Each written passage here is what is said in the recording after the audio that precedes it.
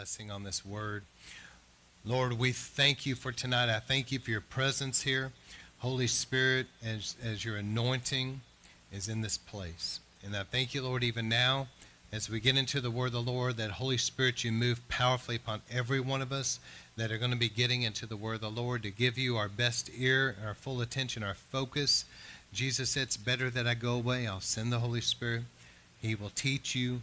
And so we need the Holy Spirit to help us understand. And so, Lord, I thank you for the Holy Spirit touching our hearts and minds and helping us to have eyes and ears of the Spirit that we can see and hear. As you speak through me, Lord, everything that needs to be said, nothing lacking, that everything that needs to be said will go out as living seeds of truth sown into good soil, watered by the Holy Spirit, take root, go and produce 100-fold harvest of eternal fruit that remains in Jesus' name, and that everything be accomplished in and through this time in the word, that your will to be done. Lord, we take authority. We bind anything of the enemy that would try to hinder this word from getting where it's supposed to accomplish and what's supposed to. We command it to be bound and go from us in Jesus' name. Go from this word. And Lord, I thank you that this will not return void, but it will go forth and accomplish everything you sent it for to do. In Jesus' name we pray. We thank you for it now. Amen. All right, so we're going to talk tonight about covenant rights as God's blood covenant people. The sermon I'm really comfortable with preaching, but I do have some notes to go through. And I want you to just take notice of something up front. Whenever I had time to talk with Steve Hill, I think it was 2003, him and I had sat and talked for a while, and then he prayed with me. But I remember I was asking him some questions. And one of the questions I asked him was, what have you learned about prayer? And he told me, he said, well, there's a lot of people that talk about prayer, but not everybody does it. And so, and that was really all that he left it at. He didn't have much more to say. But I thought about that, and I was like, of all the different things that Brother Steve could have told me about prayer, was basically this: don't just talk about it, but do it. And I'd asked him too, I think I've shared this before, but just for those that maybe have never heard this, I said, there's a lot of different things we talked about, but I asked him, I said, so what have you learned about the anointing? And he said, well, let me tell you what I learned about the anointing. He said, one time I was praying for all these people, and it's late into the night. I was exhausted, and I had nothing else to give. And there was this whole group of people that were still needing me to pray for them. So I told them to all just stand up here, let's join hands. And it was like a big giant circle, and I said, touch them, Lord, and the power of God hit all of them. They all went out into the power, and I went home. And then, wait, there's more. And then he said, sometime later, the same scenario. He said, I was super exhausted. We had been going for late into the night after night after night in this revival. And he said, again, I was just so tired, and there was still a group of people want me to pray for them. And so I said, all right, everybody come over here, join hands, touch him, Lord. And he said, nothing happened. He said, that's what I've learned about the anointing. Just let that sink in for a little bit. So basically what he's saying there is that you can't control the anointing. You can't turn it on and off when you want to. You have to cooperate with the Holy Spirit. But anyway, back to prayer. Many talk about it, but few really do it. So he's saying make sure that you don't just talk about prayer, but we are people of prayer. I know and you know that a praying Christian is a powerful Christian. And a praying church is a powerful church. But the opposite is true. Christians that don't have any type of prayer life whatsoever are weak spiritually. And you know it and I know it. And churches that don't have prayer in them are vulnerable to the enemy.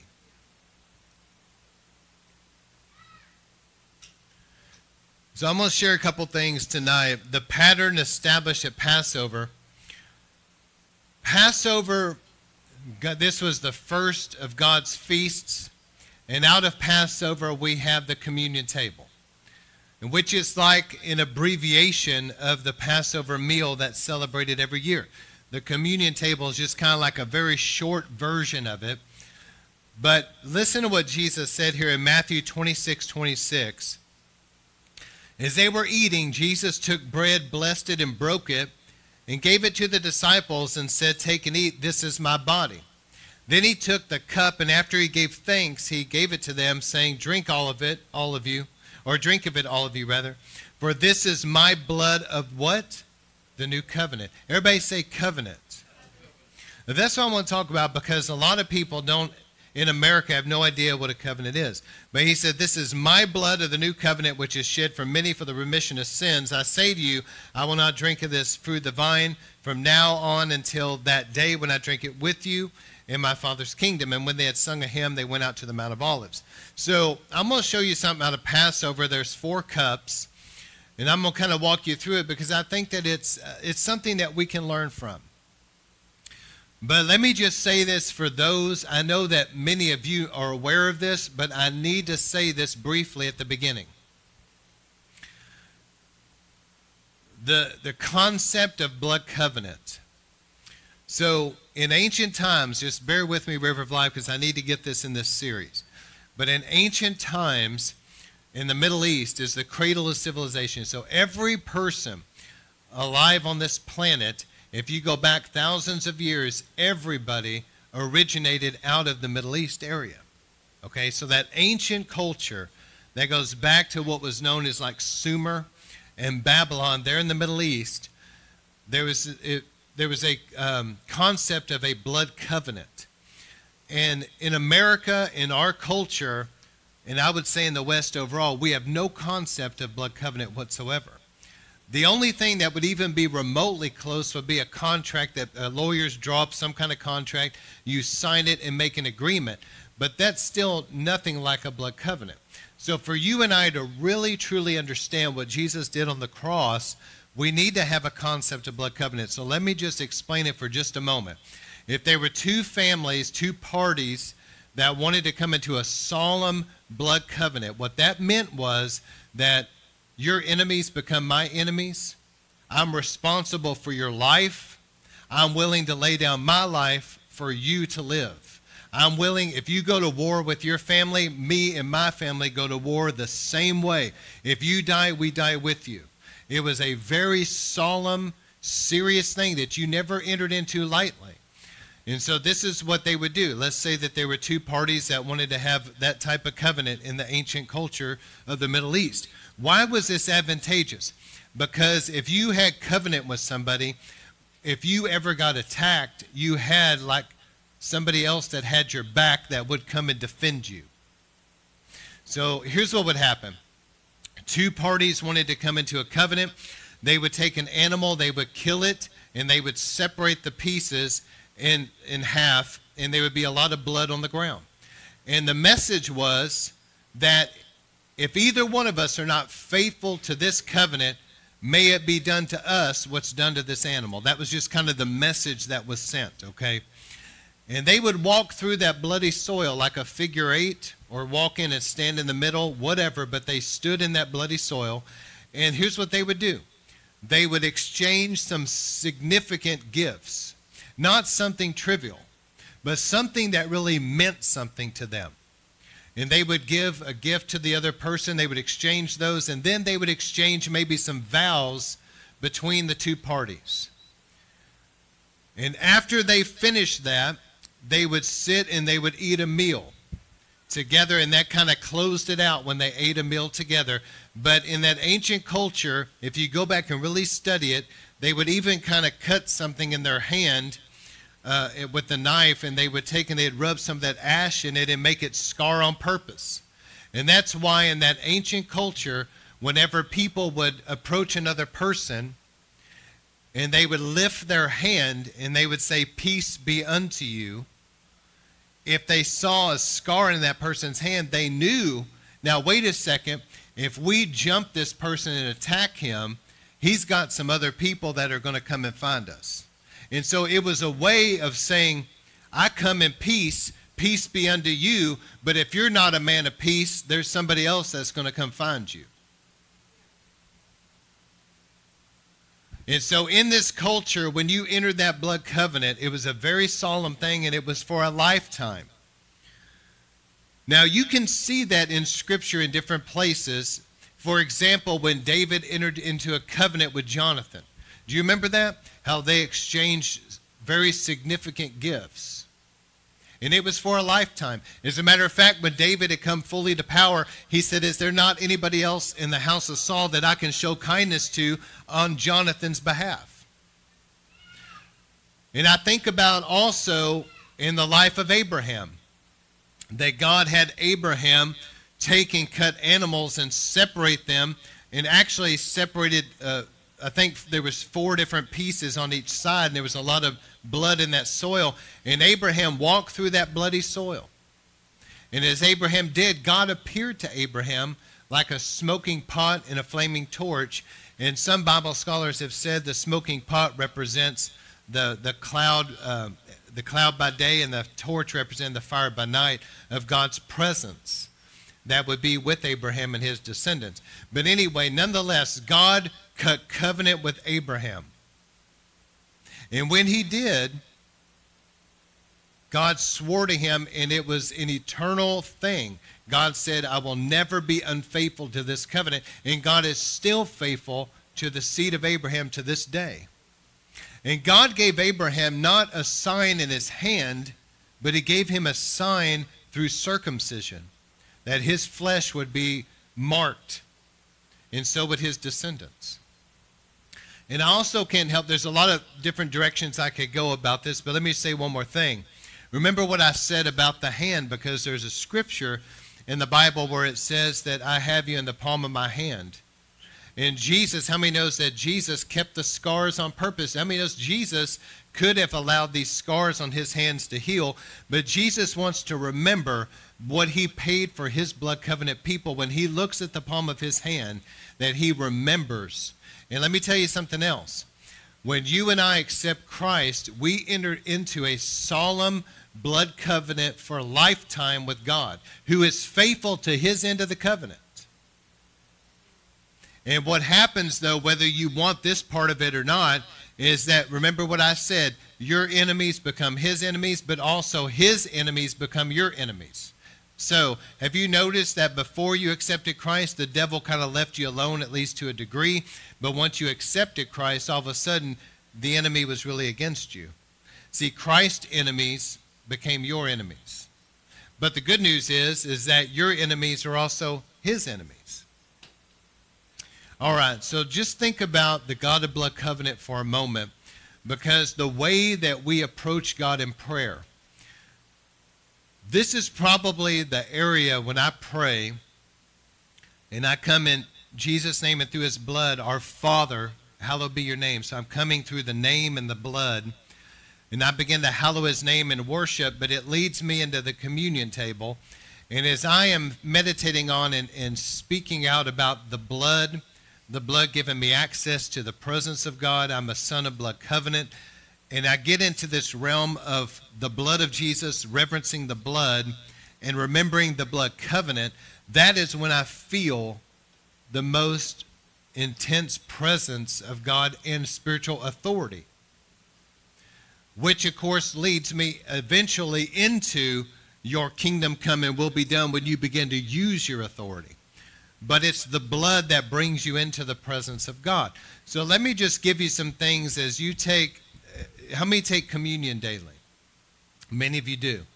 So as you pray, this is a really powerful time as you're hallowing his name to stop for a moment and really take the Lord's Supper.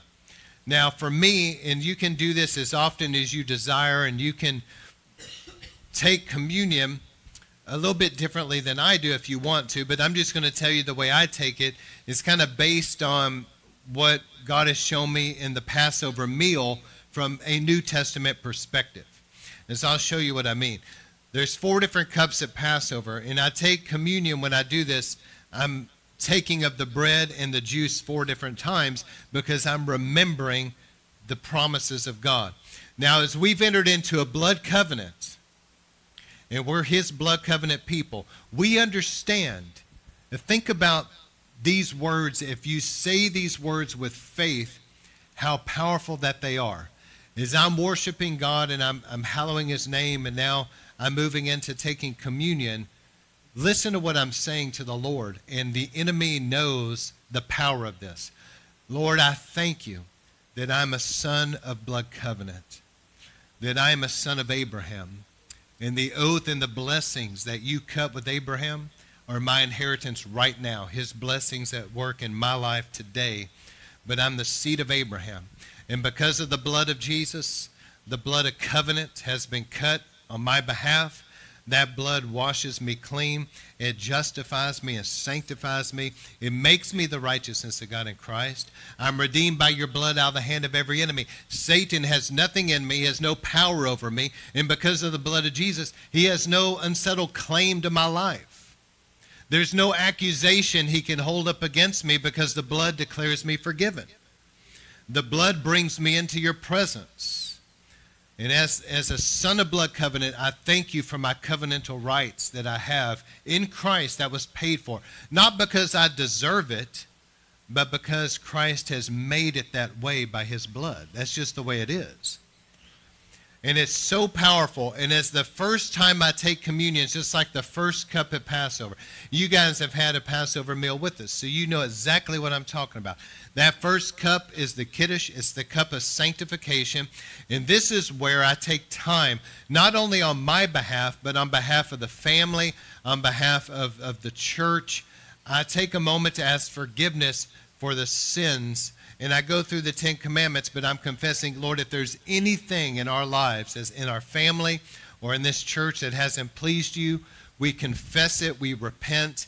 And as I go through the 10 Commandments, I examine myself, and I take that first cup. But I want you to think about this. As I take communion on behalf of myself, I'm taking it also on behalf of my family and the church. Did you know that you can take communion on behalf of your family? As an intercessory act. And you can, and those of us that, especially in leadership mainly, but we can take communion on behalf of the church. And this is the way I'm doing it. Lord, I thank you. I picture, as I'm taking this, what represents the Lord's body and blood is going into my body and blood. But I want you to understand that our family and also this church, the Bible talks about us being like one body. Have you ever really thought about that? In 1 Corinthians chapter 5, he said, don't you know a little yeast works through the whole batch of dough, that you're one body? And so, does this make sense? And so as I'm taking communion, and I do this every day pretty much, I'm saying, Lord, I bring my family, I bring the church under the blood of Jesus. We are one in Christ, and I thank you, Lord, for a deep consecration. And see, it's all in the realm of faith in God's word. I thank you, Lord, that we are crucified with Christ. We no longer live. We're raised to new life. We're seated with you at the right hand of the Father, far above our rule, authority, power, and dominion. Not only that, but we're living sacrifices, holy and acceptable unto you. The Bible says, as I take this, that we are the living, breathing temple of the Holy Ghost. Like the living, breathing tabernacle of Moses, the tabernacle of the Spirit, that's been fulfilled in us. The Lord used to dwell in a tent in the midst of his people. Now we are like the living, breathing tabernacle of the Holy Spirit. And the Holy Spirit indwells us. And let me just encourage you the power of this. As I'm taking communion on behalf of my family and the church, I feel the power of God. And I really believe this, that just like the head of the home at the story of Passover in Egypt, he was responsible to put the blood over the doorpost. In the same way, I believe that as a husband and father figure over the family and over the church as a pastor, I believe that this is a way of painting the blood over the doorpost of our lives. And I have to believe that it makes tremendous protection available. And so as I'm taking this vicariously on behalf of others, okay, this is the Kiddush, the sanctification. So God is separating us. He's sanctifying us unto himself. And I personally believe that the elements, they just represent the body and blood of Christ, okay? But God's in that, isn't he? And as you take those elements, you have to understand what represents Christ's body and blood is going into your stomach, into your body and your bloodstream. Think about that for a moment.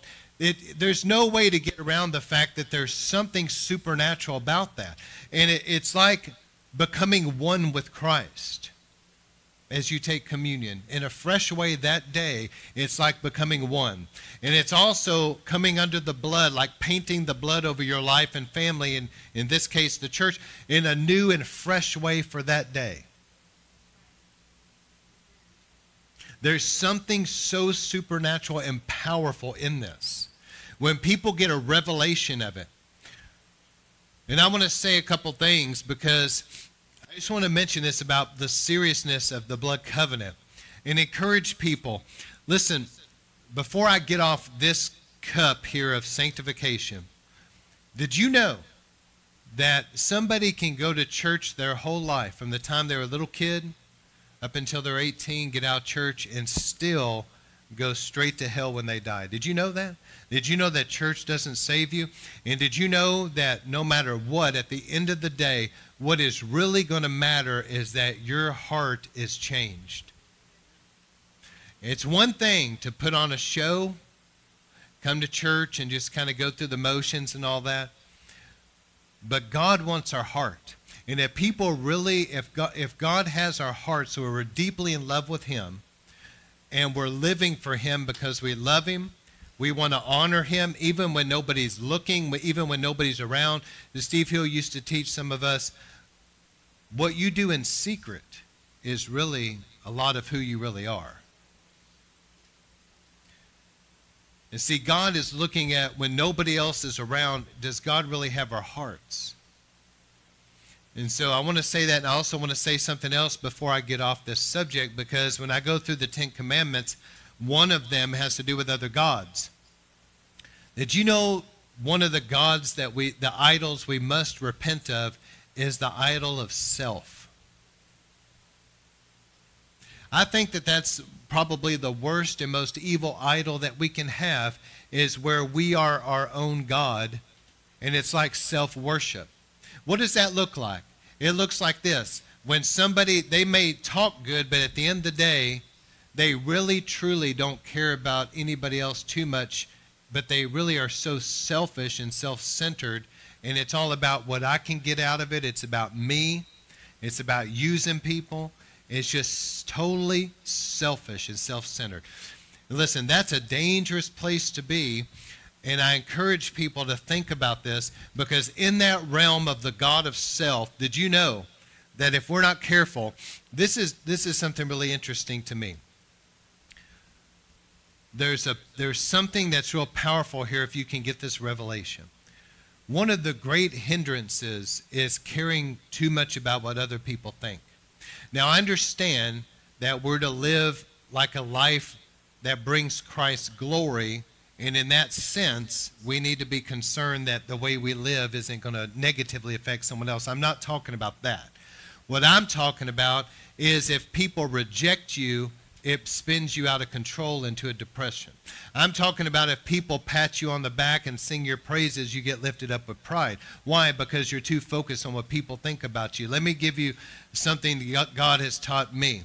At the end of the day, you know, I can get up and preach with boldness tonight because of this reason. I don't come in this place overly concerned if everybody's going to like my sermon or pat me on the back at the end of it at all. I'm not really even thinking that whatsoever. What I'm thinking about is, God, you gave me this to preach. I'm going to do my best to deliver what you gave me. And then when I leave here, all I'm concerned about is, what do you think about it? Because if you really hear from God and you preach the word, there's going to be people that can't stand you. And there's going to be other people that love you. But see, if you care too much about what people think, that's what Paul was saying when he said to the Galatian church, if I'm living to please men, I cannot be a bondservant of Christ. In other words, you're serving two masters. You cannot serve God and then serve what people think of you at the same time. Because if you're really serving the Lord, some people are not going to like it. Now, when I do something, for example, tonight, ministry-wise, leave out of here, some people may, oh, that's great, that's wonderful, whatever. But you have to be careful with that, because that can lead to pride. You cannot take seriously what people are saying about you, because some people are too nice, and they're gonna sing your praises and encourage you. And if you take that to heart, it can get you all puffed up. And then if you listen to the other crowd that hates you, no matter what you do, they're always going to hate you and be negative. If you listen to that crowd, you'll get intimidated, you'll get discouraged, you'll feel like you can never do anything right. You cannot let that affect you either way. Because either way, it is a trap of Satan that has to do with pride. And at the end of the day, it's rooted in the idol of self, the idol of the praise of men. The more that we die to that completely, the more free we're going to be. Amen? And then we can just simply do what the Lord wants us to do and let the chips fall where they may. Whether people love you or hate you, whether you pack out a room or a room leaves, if you really truly did what God told you to do, you were faithful, then that's the end of it. That's all that really matters. I remember seeing there was a series of movies that were really good on the end times, and Kirk Cameron was in them, and it was the, what was they called, the Tribulation? Left Behind series. Okay, there was one of them. It might be the first or second one, but it was early on. And there was a minister that had been left behind. He wasn't right. But I remember watching this, and I took notice of this because all these people now, after the rapture, had come, and that this is going to happen one day. How many knows that the church is going to be full one day? Amen. Anyway, the rapture happens. Everybody comes to church. And so the preacher got up, and he was just preaching it straight, exactly like it was. And half the people left because they just didn't want to hear it. And the other half stayed because they really wanted the truth. Now, he was faithful to tell them the truth. Some of them didn't want it, the others did. He didn't go chasing after the people that didn't want it. So just keep this in mind, because I think about Jesus in John chapter 6 when that crowd followed him and he said, "You're following me just because I fed you food." And they all got mad at him, and Jesus said, "Look, unless you eat my flesh and drink my blood, you'll have no part of me." And they all forsook him. And I tell you what we don't read in the Bible is Jesus getting on his hands and knees and running over there and begging them to come back either. Jesus was just concerned with what the Father, what I see the Father doing, I do. What I hear him saying, I say. And then he let the chips fall. People don't want to hear it. They get offended. They leave. Hey, that's their choice. So this first cup, the Kiddush cup, has to do with sanctifying our lives unto God. If we'll be quick to repent, if we'll be quick to forgive people and live holy, how many knows that there is tremendous power in this? We want our bodies to be sanctified. We want to be holy unto God, okay? Then the second cup at Passover, and this is the second time, so I'm sitting here in my personal prayer time. You don't have to do it this way. It's just what I do. But I get some extra juice and a pretty good sized piece of matzah. And so this second time I'm taking communion now, I'm thinking about not just sanctification. Now I'm thinking about deliverance. Because the second cup at Passover, the makot, is deliverance. And some of you will remember this part of it, because this is where you go through the plagues and you dip your finger and your napkin is covered in little drops of what looks like blood. And it represents for us, Jesus has fulfilled this, it represents the foot of the cross. Jesus hung on that tree in Galatians 3:13, becoming a curse for us. Cursed as he was hung on a tree, blood dripped from his body. And what did he pay for? Our deliverance. And so this is where I'm now taking communion on behalf of me and my family in the church to be delivered from everything of the enemy.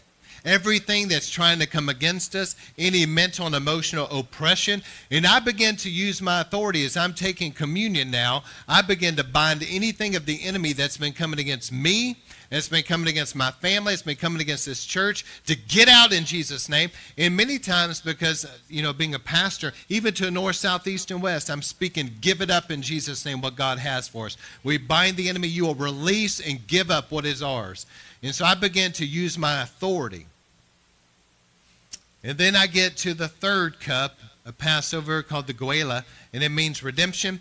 Now, this was the cup that Jesus used to give us communion today. Jesus was holding a Passover meal, And this is the cup because it said after the meal part. I don't have time to explain that. But he took that third cup of Passover, and he took the bread, probably the afikomen bread that we're familiar with. But he took that bread, he broke it, and he gave communion to the people there. And it's as often as you desire. So I know that you guys have probably thought about this, and I've probably already said it. But think about it. This is a way for us to have like Passover all year long. That you're painting the blood over the doorpost of your life, over your family. That you're consecrating yourself unto God. This is powerful. Now, this part of it, I start thinking about healing and provision. Because the scripture talks about this, and I don't have the scriptures in front of me, but we've already covered this in this series, that though Christ was rich, he became poor, that through him we will be made rich. And that's 1 Corinthians. But it talks about there that the Lord wants to supply our needs. He wants to provide for us, okay? And I also think about healing. 1 Peter 2:24. Where it talks about that Christ bore in his body our sin, that we're dead to sin and alive unto righteousness, and by his stripes you were healed. So I think about healing and provision when I get to the Goela part of it, and I'm thinking, Lord, I thank you that first off, I'm consecrated unto you. Secondly, I am delivered from the power of the enemy. Now, thirdly, my needs are met, and I have health, because of the covenant that you cut at Calvary. The cross is the place. Remember what I talked about? The animal was cut in half and you stood in bloody soil. You got to understand, when Jesus was on that cross, that was where covenant was cut and blood was shed. And we share in that covenant.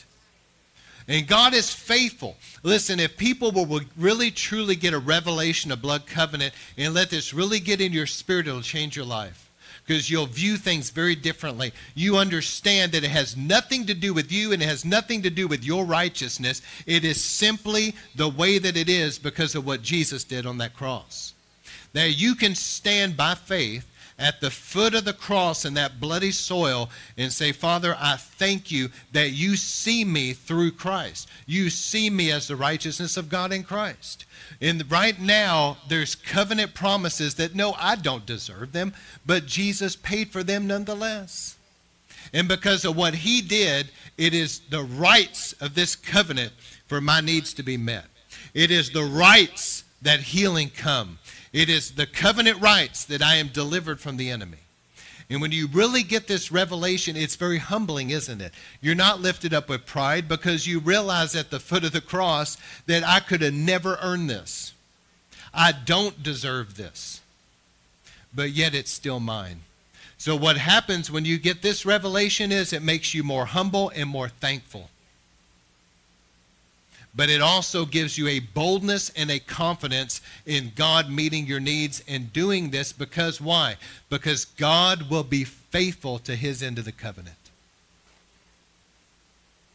Now listen, there's something to what I'm saying if people really get this. God is faithful to his covenant. And let me give you a story that it's about the Isle of Hebrides. So there was a particular time in this great revival, which you're familiar with, and those that may hear this, maybe you're not. I don't have time to do this big, long thing. But for 2 years, the Holy Spirit poured out in the Isle of Hebrides, sovereign move of God. The whole area was shaken by the power of God. Okay, Duncan Campbell was ministering, but the Holy Spirit would always go before him, and he'd get there, and everybody would just be under the conviction of the Holy Spirit and get saved. But there was this one meeting where he was there, and it seemed hindered. If I remember right, I think that they were in a house. But nonetheless, he was there and it was being hindered. And there was a man. Now see, this is what people have said about those in Hebrides. They said that the people there understood that God was a God of covenant. And they had gotten a hold of a promise that God would pour out water on dry land. It's in the scriptures, and they got a hold of that specific promise, and they lay hold of it, that dry and thirsty land would receive the water. And in this meeting, I'm pretty sure they were in a house. It was hindered, and there was a man that stood up and prayed. And he said this to this effect. I do not remember the exact words, but he basically said this. He said something like, God, we're humble here today, but your integrity is at stake because you promised us that you would send water on thirsty land, and I'm thirsty. And so he understood that God would be faithful. And whenever he stood there in faith and said, God, you are faithful, but your integrity is at stake. Whenever he prayed that, there was people that were there that said they heard like a rumbling, but the Lord just blew in that place and took over, and it was awesome. But understand that God is faithful to his covenant. A lot of people, for different reasons, get kind of offended, or they just different emotions and different mentalities and different strongholds and things that go on internally in people's lives. But if people can truly get to that place where they understand God is so faithful to his covenant and his word, and really lay hold by stubborn faith in the promises of God based on what Jesus did. I don't deserve it, but yet the blood declares that it will happen in my life because I am a child of blood covenant. And not only that, but whenever I'm taking communion, especially at the second cup about deliverance, I always, for some reason, picture this as well. Not only am I at the foot of the cross, that's usually the first cup. I just, in my mind, this is the way I am. This is just me. But I always picture myself in Galatians 3:13. It says that Christ became a curse for us. Curse is anyone who's hung on a tree, redeeming us from the curse under the law so that the blessings of Abraham come on us. And I can show you other places where the Bible says that we're the seed of Abraham. So this is what I picture as I'm taking usually this second cup of deliverance, but I'm picturing that I'm walking through that bloody soil with Abraham. And I'm saying to the Lord, Lord, I thank you that I am of the seed of Abraham. And these oaths and these blessings that you gave to Abraham, I'm the seed of Abraham. I share in this covenant that you cut with Abraham according to Galatians 3:13 and 14. And just what you did to Abraham is my inheritance right now. And I'm just going to be honest with you. It's during this time that I'm putting a lot of emphasis on the blood covenant, on worship.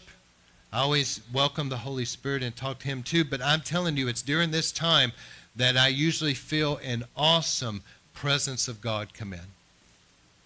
And you know why that is? Because it doesn't have anything to do with me. It has to do with the blood covenant. See, the blood covenant was this. In Hebrews it says that we can approach into the most holy place, the Holy of Holies. How? By the blood. You see what I'm saying? Once we get the revelation that the blood gives us access into the Holy of Holies, and that blood was sprinkled. See, they took the blood in the tabernacle in the courtyard area, and they would take hyssop, and they would sprinkle the blood on things to make it holy. And Hebrews says that our consciences have been sprinkled. And then it says your body's washed with pure water, that we can enter the most holy place. And so on that third cup, going back to where I left off, as I'm thinking about healing and scriptures about healing and provision, this is a good time to speak the word of God. It's a good time to use your authority to break the power of the enemy as well over any of these specific areas, but also speaking blessings. Again, I may have to do a whole sermon. I may do that actually because a lot of people do not even know what blessings are. So, for example, somebody may be walking down the road and find a $20 bill and say, oh, what a blessing.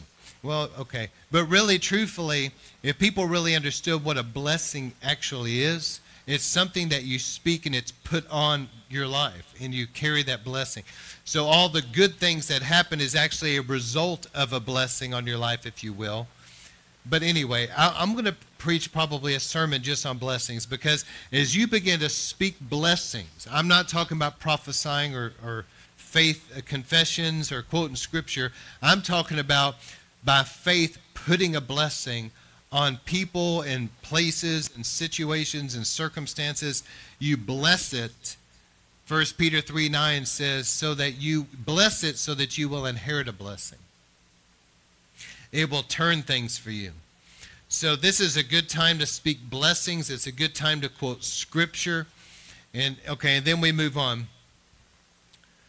Well, I actually have the scripture in my notes, 1 Peter 3:8-9. Finally, be all of one mind, be loving toward one another, be gracious, be kind. Do not repay evil for evil or curse for curse. But how many knows it's easy to curse for curse? You know, people want to speak about you in a negative way. It's so easy to turn around and talk trash about them, isn't it? And our flesh wants to. You know, people wrong you. What does your flesh want to do? Oh, I'll get them back. And we all deal with that because we're just human. But the Bible says this, if you will stop and not do that, but on the contrary, bless, knowing that to this you were called that you might inherit a blessing. That doesn't necessarily mean here in this context that you're doing something for them. What that means is that you're speaking a blessing. See, I'm going to have to do a sermon that will explain this more thoroughly. But when you speak a blessing over a person, it begins to turn things in your favor. Blessings will cause things to happen. It will change situations. There's many stories I could give an example in my life and in others' lives of stories I've heard about blessings that's so powerful. But blessings will turn things around. And so if people are cursing you, what you can do is you can speak a blessing. Let's say that there's some people that hate you and are trying to destroy you, trying to get you fired in the workplace. Well, first off, bind the devil in their life. But then you can say, in Jesus' name, I bless so-and-so, as the Bible tells me to, but I speak a blessing that I will be honored and favored with you. I bless you that God is turning this thing in my favor. I bless you that your heart is going to get right with God, and you're going to begin to perceive me differently, and our relationship will change, and there'll be warmth and love and peace between us, because the Bible says that if our ways please God, we even have peace with our enemies. And so I bless you in Jesus' name, and you have faith that what you're speaking is going to turn that situation. But if you get in the muck and mire with those people and you begin to talk trash about them and you start gossiping about them and you try to get them fired and you start trying to repay evil for evil, curse for curse, you watch, because it's not going to get better for you. It may get worse. The Bible's trying to teach us here, this doesn't have to do with forgiveness. Forgiveness is a choice. This is after you forgive the person, God is saying, let me give you a secret, a key that will turn negative situations around for you. Supernaturally, what would have possibly brought destruction can literally turn around in your favor. And finally, I get to the last cup, the Hallel, which is the cup of praise. And this is where I thank God for his faithfulness. And I think about this. What did Jesus say? It says, do this in remembrance of me till I come. Have we ever really thought about this, that the communion table, what if David saw something? I understand David saw a Passover, but I wonder with prophetic eyes if David possibly saw the communion table down the road when he said this. He said that the Lord is my shepherd, I shall not want. In that passage, he said, he prepares a table before me in the presence of my enemies. And he will anoint my head with oil, and my cup will overflow. I wonder if the communion table doesn't do something to us spiritually that helps us get filled with extra oil as a bride. That the Lord's coming for who? Wise virgins with extra oil and garments without spot or blemish. That maybe God has given us some type of a supernatural table, if you will, where our garments can be washed. Does everybody hear what I'm saying? Where our garments can be washed, that we can be filled with extra oil, that we find some kind of refuge in that. And that it's helping to prepare us. Isn't it interesting that Jesus said, do this in remembrance of me, and then he talks about till I come. It makes me think that maybe there's something about the communion table that's going to at least help us be ready for when he comes. Because we're examining ourselves. I personally believe, this is just my opinion, that there's something about the communion table that is extremely supernatural. And that it does something to us spiritually. It's not just a symbol, but I believe that it really does something spiritually to us. In fact, Derek Prince said this. I never forgot this because I believe it's true. He said there's a lot of people in this world that will never take Holy Communion. They're not God's people. And Derek was talking about in John chapter 6 when Jesus said, eat my flesh, drink my blood. He said, and you will have life in you. You remember reading that? Jesus talked about eating his flesh, drinking his blood. He said, you'll have life. And Derek said this. He said, at the end, what's going to happen? We're going to be raised from the dead. Now listen to what he said. He said his opinion was that when we take communion, that he thinks it does something supernatural to our physical bodies that is preparing us for the resurrection of the dead. Because when the rapture happens, the dead in Christ are going to rise. Your body is going to raise from the dead and going to be glorified. That's interesting, isn't it? Isn't that an interesting thought? And so I personally believe, because of even experiences, not just scripturally, but experiences of what I have felt when I take communion on behalf of myself and my family in the church, and I do it vicariously, I have felt something so supernaturally powerful.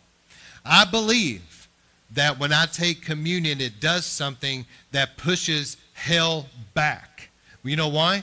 Because of the Passover blood over the doorpost, the enemy is pushed back, and it's like saying, you cannot trespass here. You can't bring death and destruction here because the blood of Jesus is over the doorpost here. It's basically saying to the devil, you cannot just hang around and oppress either, because I am delivered out of the hand of my enemies by the blood. And because of the blood Jesus shed in his back, healing comes. And there's something about that stubborn faith that stays with the covenant rights until you see it manifest. But anyway, as I close out, take 4 times. It's just the way I do it. You don't have to do it this way. But as I take it this 4th time, I'm thanking the Lord to be a bride without spot or blemish, ready to meet him in the air, that I'm filled with extra oil, and I'm doing this in remembrance of him until I come. So think about it. At Passover, I always kind of joke around with you guys and say as we have the Passover meal, it's an illustrated sermon of the Lord's Last Supper. But basically, I say this to you guys, just kidding around, but it's like taking communion on steroids, which it is, because we're going through all that Jesus did for us on the cross. And so this is just a pattern that I do. But as I take communion first, I'm thanking the Lord that I am washed and covered in the blood of Jesus, the righteousness of God in Christ. Satan has nothing in me and nothing over me because of the blood. The second time, I am delivered from the hand of every enemy. Satan must back off. The third time, I thank you, Lord, that your blood, the covenant rights of being healed and taken care of financially. And then the 4th time, that I'll be a bride without spot or blemish, ready with extra oil to meet the Lord in the air. Isn't that powerful?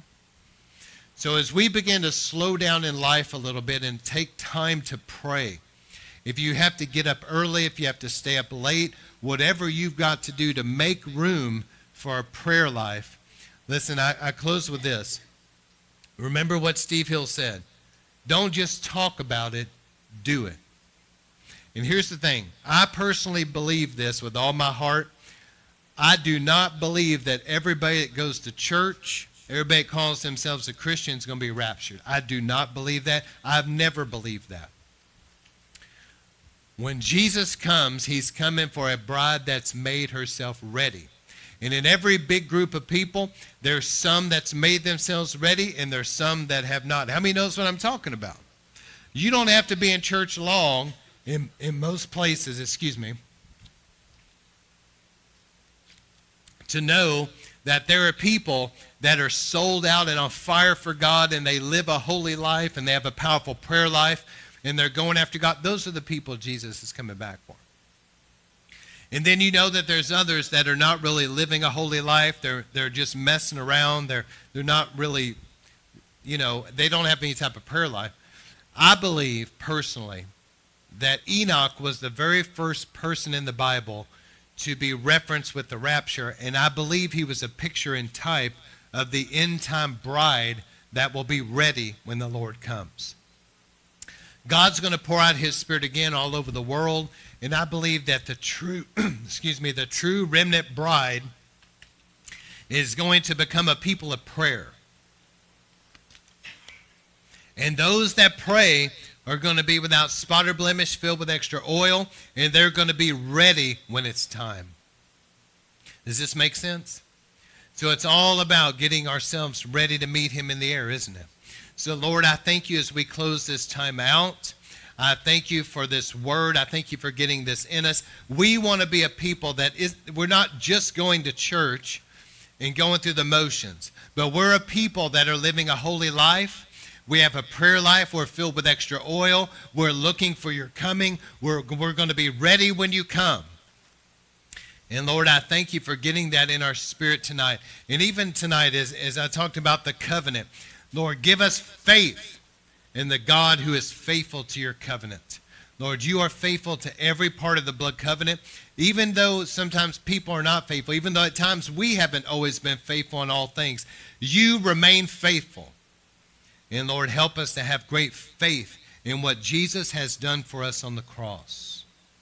That faith in the God who is faithful to that blood covenant, the covenant rights, the covenant promises, that we will stand by faith at the foot of the cross and lay hold of all the promises of God that was laid on Christ, that when that covenant was cut, that blood was shed. These promises are available to us now. Help us, Lord, to have faith in the covenant. In Jesus' mighty name, amen.